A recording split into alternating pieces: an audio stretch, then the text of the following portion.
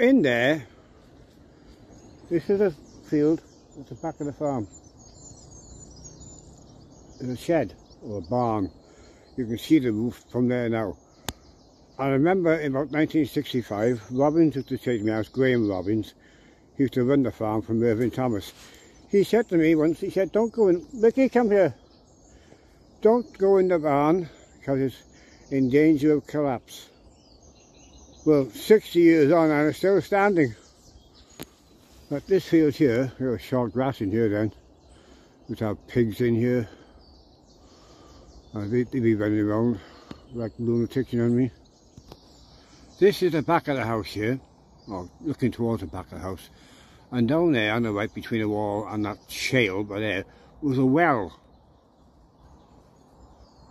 I don't know if it ever used or not, but there was a well there, quite fairly deep. And you could walk around there one time, but the gate is locked, so you can't. This is the part of the house where we used to sleep, up there. It was cramped, it was tiny, because as you can imagine, the roof and the window was right down. I remember a boy called Graham Beach. He came round here once in his old Ford Pop, a sit-up and bed car, round here going too fast, came into the farmyard and killed 2 or 3 chickens. Graham Robbins wasn't very pleased, as you can imagine. Like I said, that was a dairy there, and inside the door there, to the left, was a big slab of slate. It's about 4 inches thick and about 5 or 6 foot square. No, 6 foot square I should say. And on the right was the cooler. It is a stainless steel with a tank on top. You pour the milk out of the churn or to the container, into the container, and it dribbled down this cold water. Is water fed. It cooled the water cooled the cooler, if you know what I mean. And the milk came down through these like a corrugated affair, and it goes down into the churn. And then when it was full, it was about 10, 11 gallons.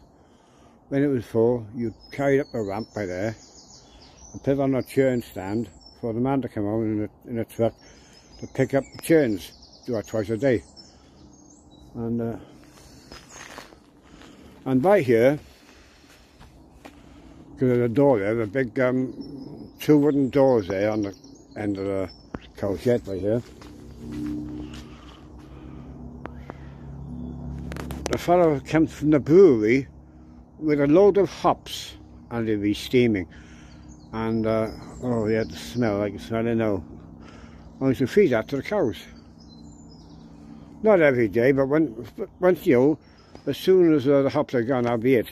Till the next load, and it might be a month's time or 2 months' time, whatever. And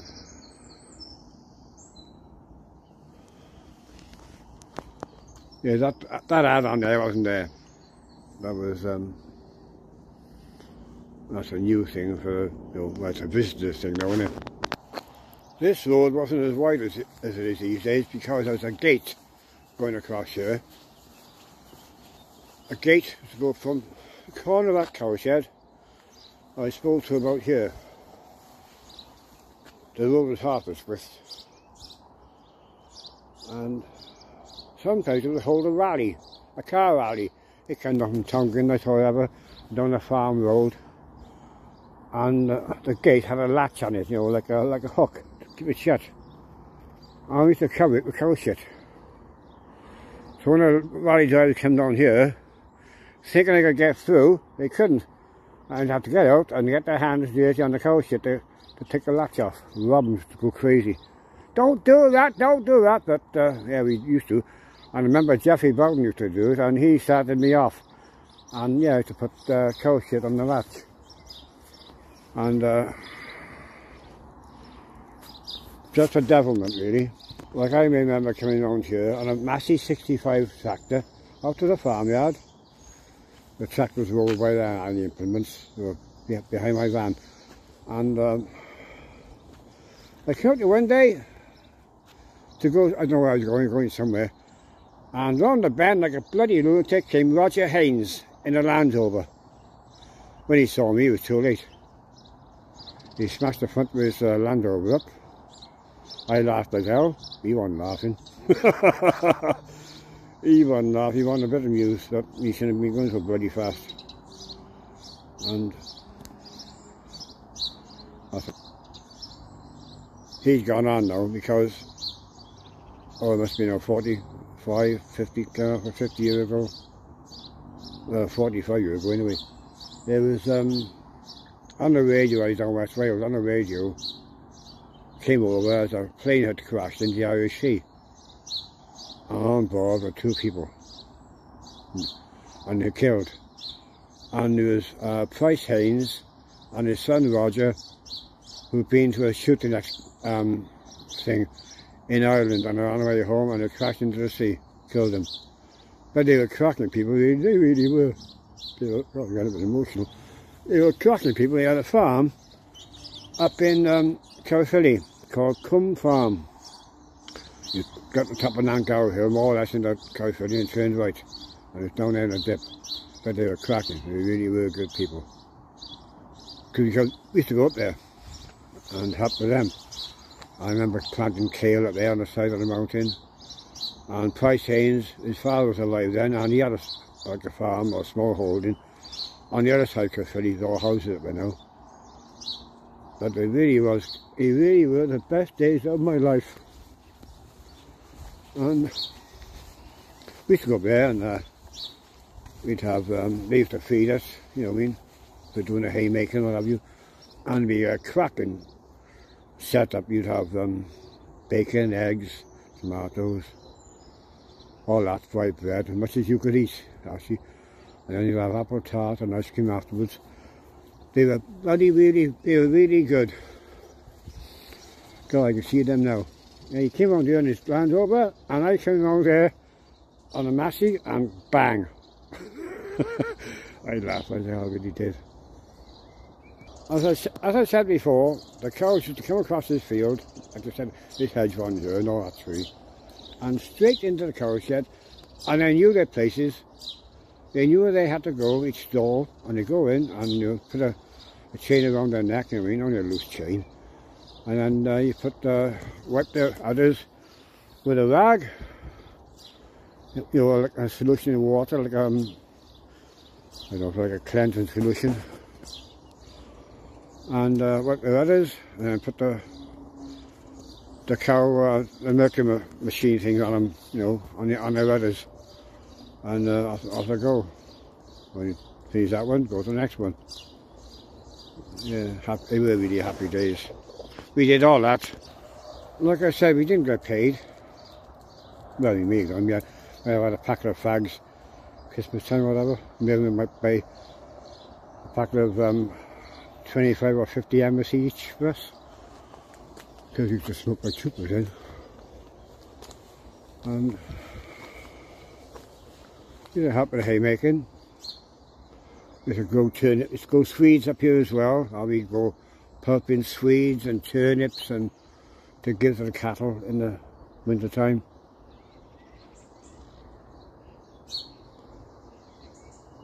Yes, I really miss it. Like I said on the other video, up the top of there was like a mill, a corn mill. And you carry the bags, there were 108.5 bags.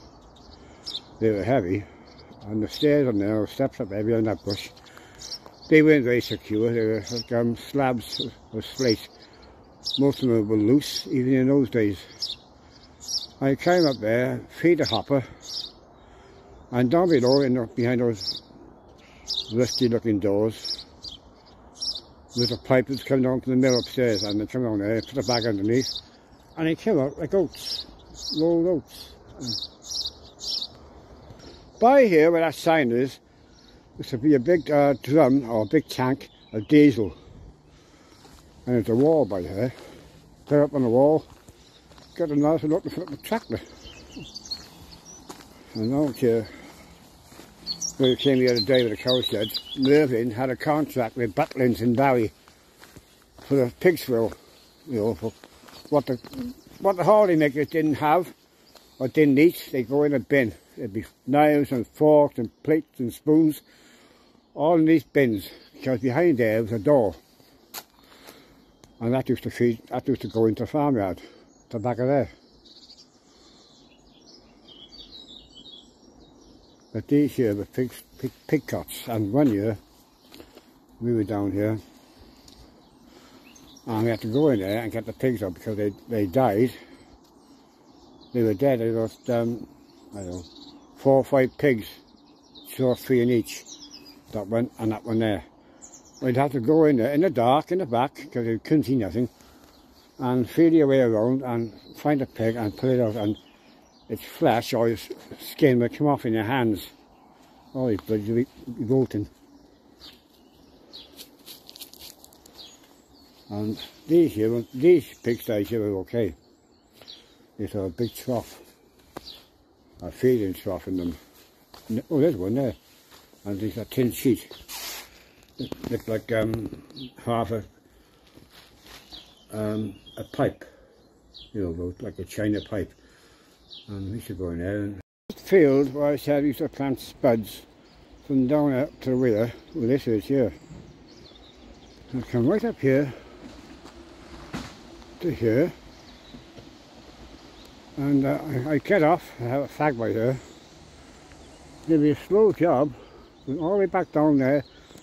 That little bridge right down there, and we may have had half spuds, half cabbages, and maybe a small bit of Swedes or turnips. There's a feed house of cattle. They had down the farm, there's like a pulper. It looked like a bit like a mango, a big wheel on it, a big handle on it, and you fed the turnips into the hopper and you turned this bloody handle. God, it's bloody hard work, but yeah, we enjoy it. And the women here to pick the spuds, there'd be Millie Armand, Mrs. Baldwin, a few more others, I can't remember their names, but all bent over picking spuds. They really were good days.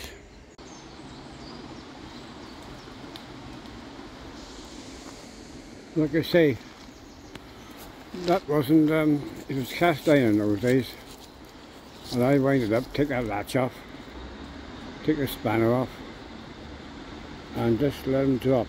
And like I say, cast iron, and they just go down there like a sack of, well, I don't have to say the word, but over there, on that little ground there, the house. I didn't know until several years later I saw a photograph. But there's a house over there, 2-story house. So I must have been doing something to do with a sluice here for the managed Griffith and the canal. Because the water's come down here, down to past the Malin and to the water pump, the water wheel. There's a pump apparently. And that's to pump water back into a canal that it had lost somewhere along the line. So it must have been something to do with that. The fellow in this house by here, perhaps he looked after this sluice. Like I said, I saw an otter over there, a long time ago. And also by here, down here, when your father was alive, Steve, we saw a family of mink down in here. He took a photograph of them. And there's the parents and about 3 or 4 cubs in there. This path wasn't here then either, it's a bridleway now. But this wasn't here, it's all part of the field. So you can imagine doing about the field to come right over to here, right up to here. So you can imagine doing about 1 mile an hour planting spuds in January. Oh God, it'd be bloody cold. And you come on the bottom of a fag. Couldn't smoke on the tractor. Ricky, come here. As I was saying then, before going interrupted, the fella came up here with a big husky dog. I had to go with Ricky, but that's what this is. So my dog usually has to go with other dogs. He had to go with the Rottweiler, and Jay's had a big dog, so. But anyway, getting back to the farm, you come right down here with the spuds, right down. Like I say, you come right down to here with the spuds, right down here, because this path wasn't here, as I said earlier. This path wasn't here, so you come right down to here, turn around, you have a flag, Mervyn will turn the tractor around, and you go back up there. And do the same thing again. Yes, the main silage clamp was in here. It was like a V-shaped, made out of sleepers and railway lines. And the railway lines came from the dismantling of the railway above Tiroo and over the Walnut Tree Viaduct. And Mervyn had a contract or something like that for all the sleepers. I remember coming on here one day in the farmyard. There's Percy and Dave, I think Dave was there, and a tractor with a big saw on the back. He must have been crazy, no protective thing on, you know what I mean, sawing up these sleepers for posts, like fence posts, and posts to put the net on for the beans at the top field.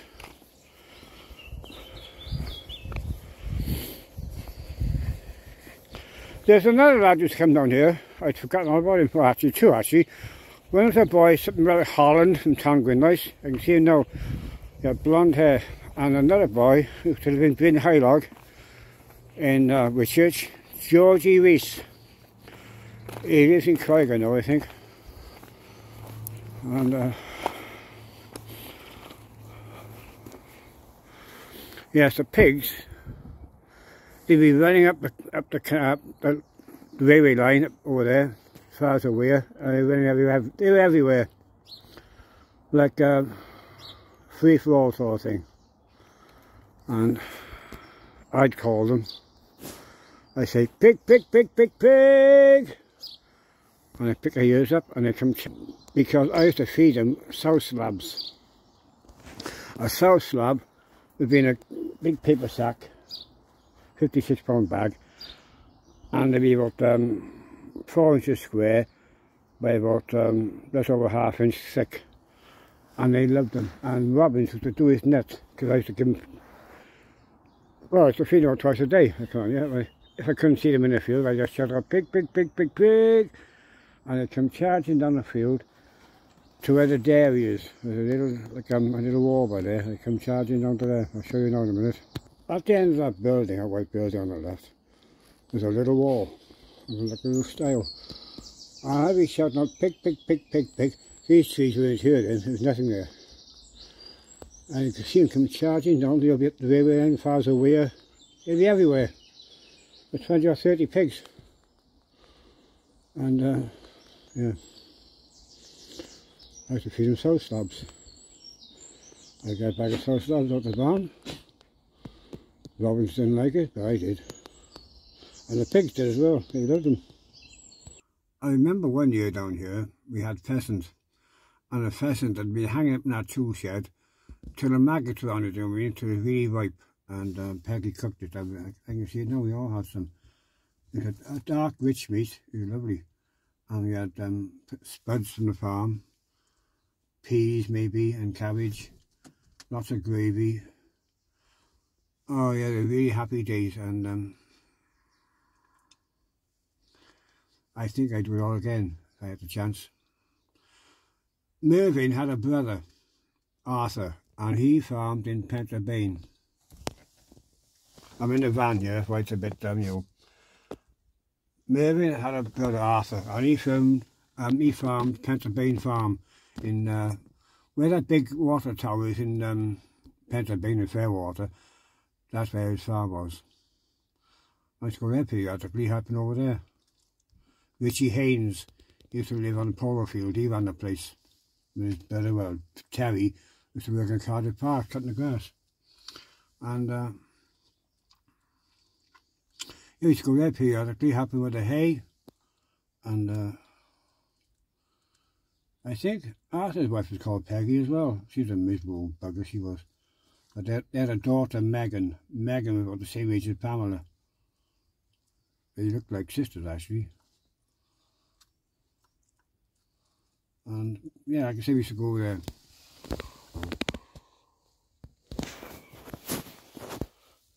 And other times we'd be standing in the doorway of the dairy, and come dinner time or whatever, we'd be waiting. Are they going to call us in for dinner or what? And sometimes they would, and sometimes they wouldn't. So you'd be up there starving.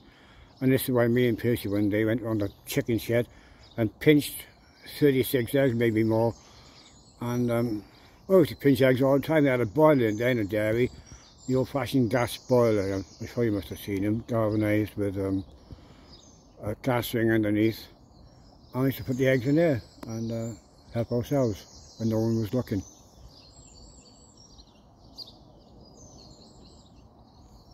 There's that little part right on the end there with the bedroom on top. That's where we used to go.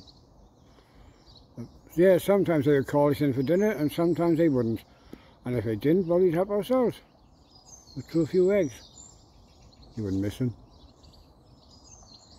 Too bad if we did.